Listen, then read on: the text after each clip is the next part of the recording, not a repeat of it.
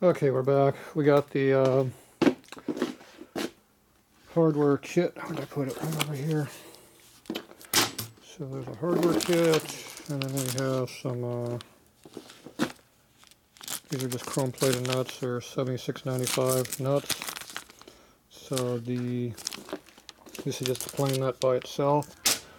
This is the whole kit from Colony. Turn the light off, help a little bit on that maybe. So this has the tall nut in it. You need it for right here on the oil pump here, because there's no room in here to really put a regular nut in there and tighten it. So this gives you the new bolt. And I see that this bolt in here is 1/4 thread, which is what this is. So I guess that is stock. That's the only 1/4 bolt they ever use in a knucklehead, I'll guarantee you that. But anyway, that appears to be well, that's what this one is anyway. So this goes up to 67. But these aren't used on late bikes. This is only early stuff. These two are only used on these early style pumps like this. Here, light again. There's the light. So these covers require these double step bolts. That's these two. Everything else is late. Anyway, to get the nut here, the tall nut, I don't think I have any more of these separating. I just sold my last one. So this would require buying the whole kit, which gives you studs and everything. And these are just miscellaneous nuts I bought years ago so I'd have some hardware. And so, because I like having hardware. So I can come up with all the nuts here, but trying to put a regular low nut down there is really difficult to do. It's hard to hear with an opening wrench.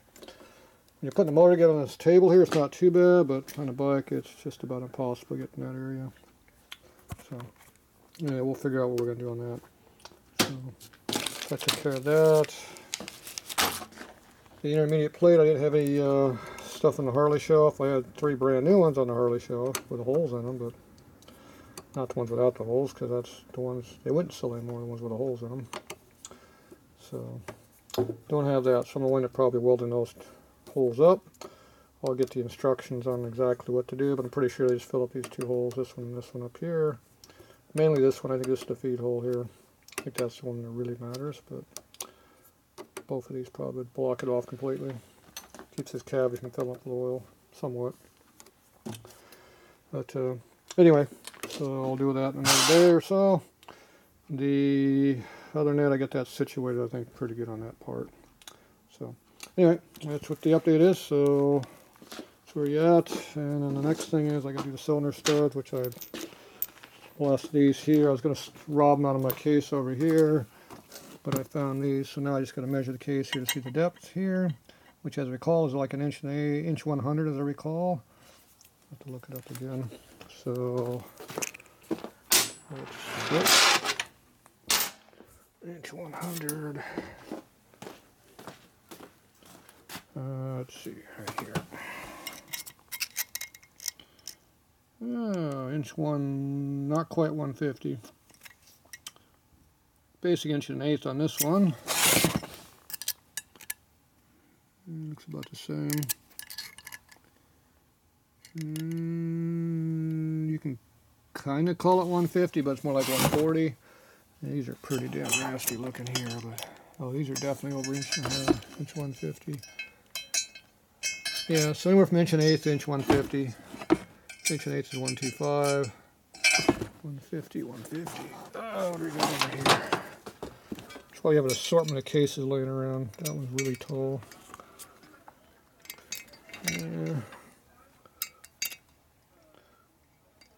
This one's low again, 130, 140. This one's this is 100. Alright, so anything from 1 1/8 to 125 to 150. So anything in that dimension will get you the correct case depth. This motor, it's got light stills in that motor, so I'm running out of motors to measure, so those are all together. Yep. Alright, we'll go with those numbers. They seem to be pretty consistent. Right in that 125 to 150. So, alright, there you go. We'll be putting these in tomorrow. And then we can take the case apart and seal it all up and put it together for real on that part of it. And then deal with the oil pump. Alright, that's it for tonight on this one.